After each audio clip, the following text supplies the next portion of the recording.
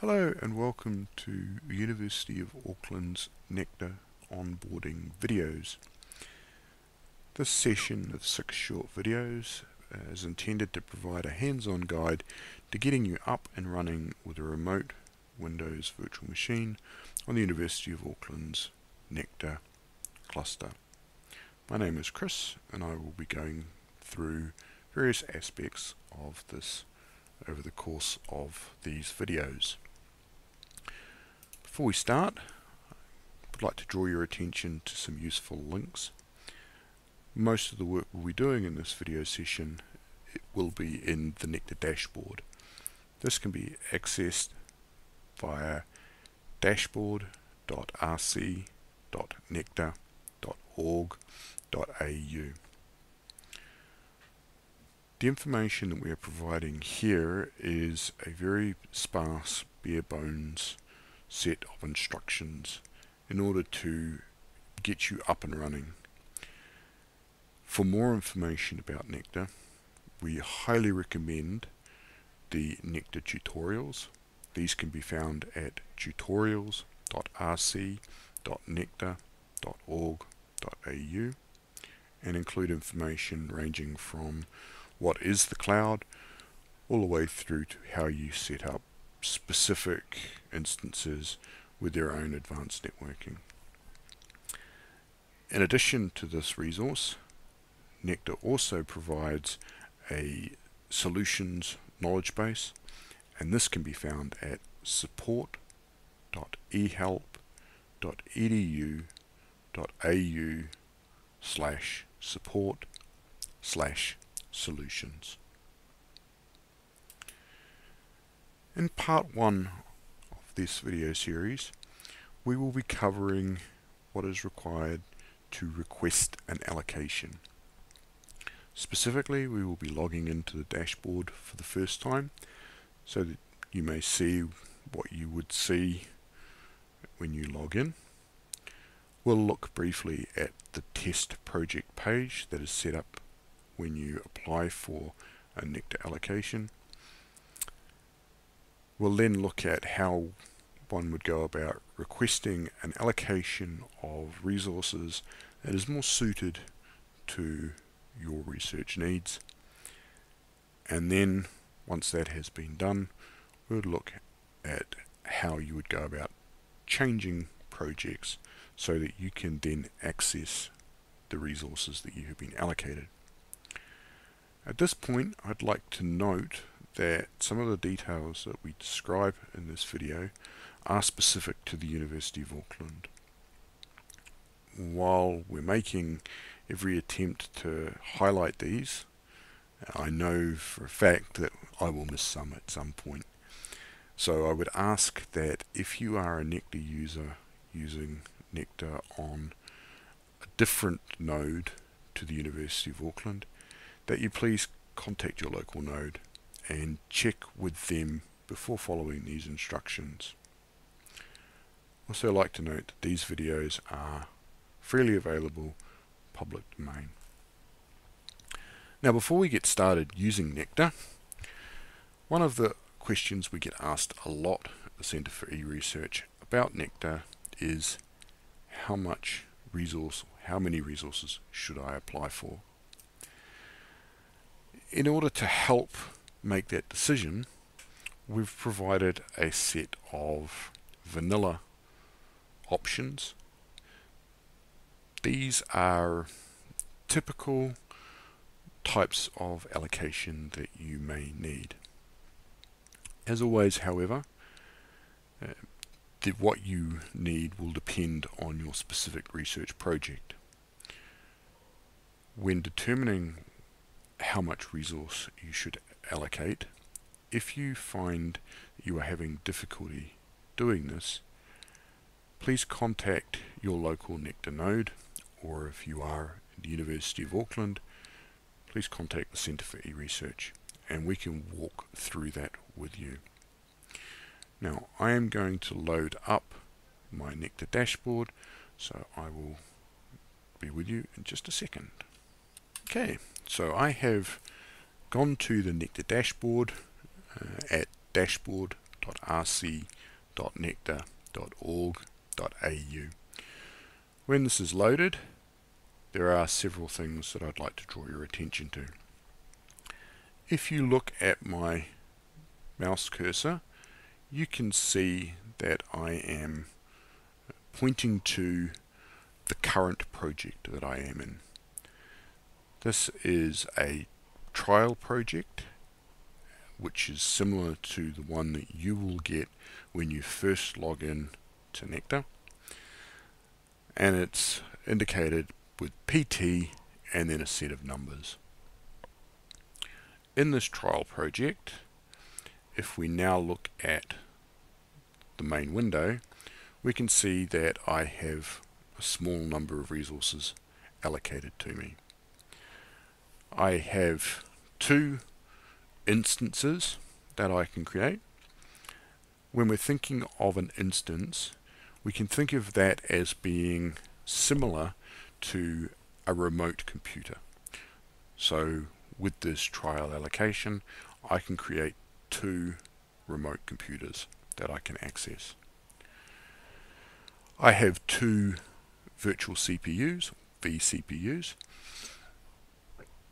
so I can assign these to one virtual computer and have a dual core machine, or I can split these up and have 2 single CPU computers with the 2 instances I have. With my virtual CPUs, I have also been allocated 8 GB of RAM, and again I can allocate that so that I end up with that pooled for one computer or split over 2. We'll cover information on volumes in a later section, a later video. The thing to remember here is that these are effectively hard drives, so you can attach additional storage to put your data in. The stuff in the network section is beyond the scope of these videos.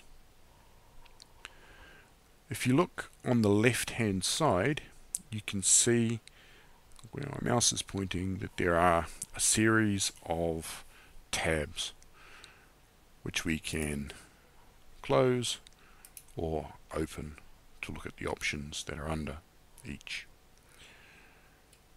In order to request a new allocation, we need to go to the Allocations tab, which is down at the bottom. When we click on the Allocations tab, that opens up and we have the option of submitting a new request or looking at my existing allocations. We need to submit a new request for a new allocation of resources, so we click that, and then we can see we're taken to another web page where there is a form for us to fill in. We have some information about the project that is required, so we need to give it a short name, which is the project identifier. We need to give it a more descriptive name, which I can't spell. And then we're asked what the project duration is. Now when we look at this, you can see there are 4 options between 1 and 12 months. Should you require the resources for longer than 12 months, select 12 months as the project duration. At the end of that time, you will be emailed asking if you wish to continue using the resources that you have been allocated, and you can reply to say yes, you wish to continue using those resources.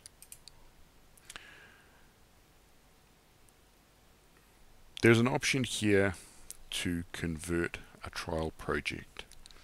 This is used if you have started, you've been playing with your trial project, you've set some stuff up and you would like to keep using that.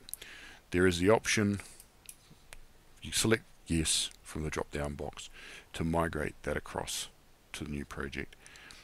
in most cases, selecting no is what you'd normally do. We then come to a section of cloud resources.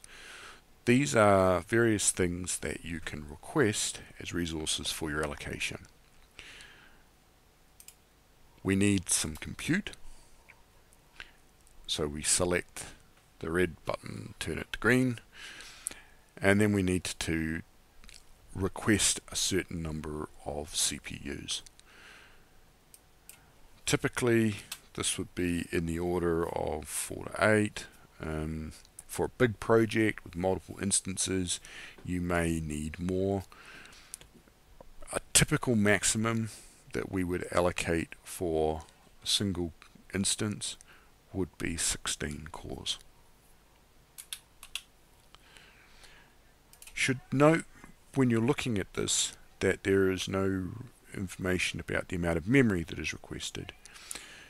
You get a fixed block of RAM with each of those cores.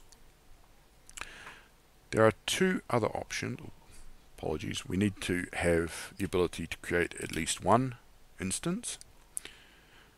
And there are two other options: CPU optimized flavors and RAM optimized flavors.